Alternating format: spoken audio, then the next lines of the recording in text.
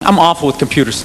I'm one of those guys, basically every button I hit on my computer has to like shut down, like regroup, somehow like deal with my idiocy, you know what I mean? Then there's always like some 8-year-old I see later on a laptop like, he's like breaking into the Pentagon, downloading movies that haven't even been made yet. I just got a plane ticket for $6. He just want to like slam his head in the thing. I'll tell you the only thing I like about my computer is I really enjoy spell check. No, I love it. You know what I love about spell check? You don't have to be close to getting the word right. Have you ever noticed that? All you got to do is just get it like somewhere like within the ballpark of the word. It's almost like your computer can just start guessing like, I don't know, dinosaur? You know, when you're sitting there like an idiot like, nah, I wasn't trying to spell dinosaur. So then what does your computer do?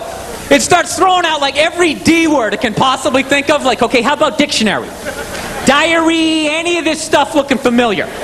Are we moving towards the goal or away from it?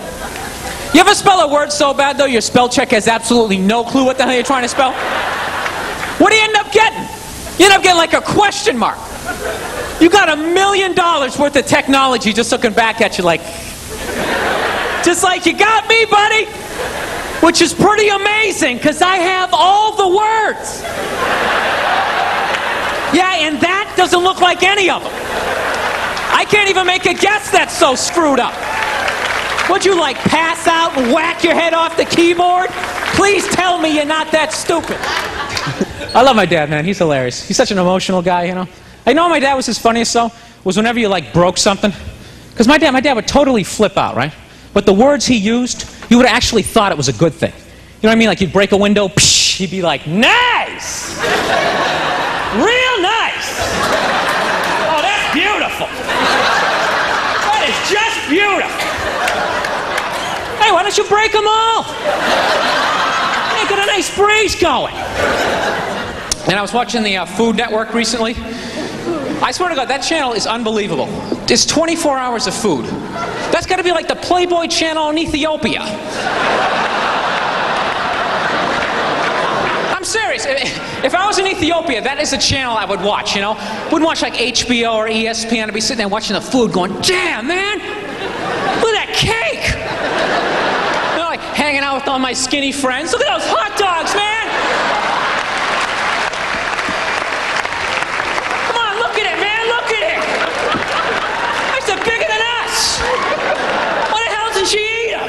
Cubicle should be illegal, man. You know what a cubicle basically says? It basically says, like, you know what?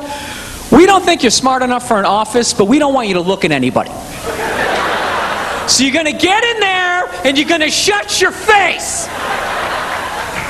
And you just get in there, and you're like hunched over, typing away. Around lunchtime, you pop your head up like a gopher, like, hey, Steve, you want to get a sandwich or something? I said, get in there and shut your face. I was just asking for a sandwich or something. God, I hate that guy. I really hate that guy. It's time to go on the internet and look for a weapon. No, they're awful. Every time I see cubicles, I just want to just run through them and just knock them down, set everybody free. It's awful. It's like the same feeling you get when you're like in the pet store and you see all the rabbits and stuff. You just want to let them out. Pathetic, man. You know what I love about the cubicle? I always love the pathetic attempt to try to make the cubicle like a home. You know what I mean? There's always like a stuffed animal in there, or like a picture of your mom with like her disappointed eyes looking back out at you like, why have you accepted this as your lot in life? Why don't you have the balls to get up and walk out of this thing? I'm telling you, those people need to be rescued. You ever walk by a cubicle? The person in the cubicle always looks back out at you. Because they're starved for some sort of human contact. They'll just start up a conversation like, hey, is it raining out? I haven't seen the sky in like 6 days. They don't let us look out the windows. I'll tell you one thing I have realized though. When you go to war, man, that's the one time when you really have to like appreciate rednecks though. No, you know why? Because rednecks, they're like the one group of people that actually want to go to war. Everybody else tries to get out of it. Like, rich people never go to war.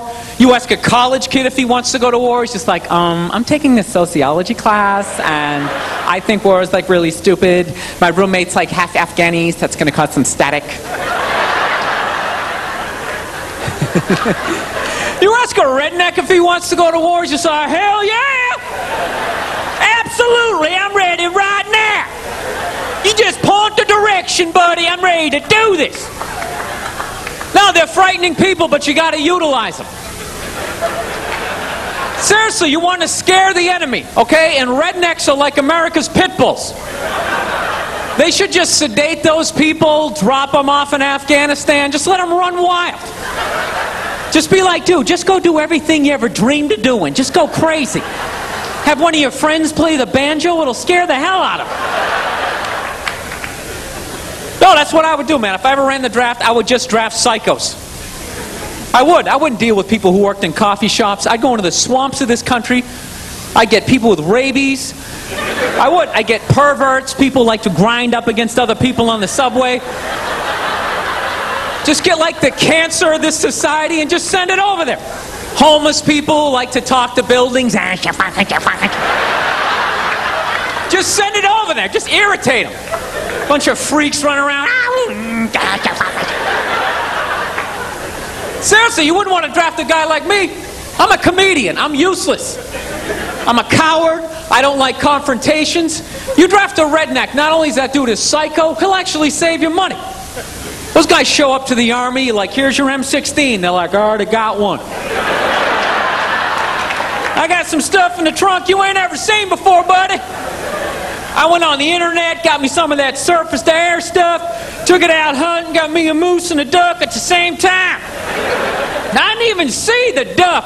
Duck was over her. I'm aiming at the moose. Duck's over her. That's my peripheral. Over her. And the shot went up the moose's ass, and the shrapnel from his antler hit the duck. Duck came down. It was the best damn duck I ever ate.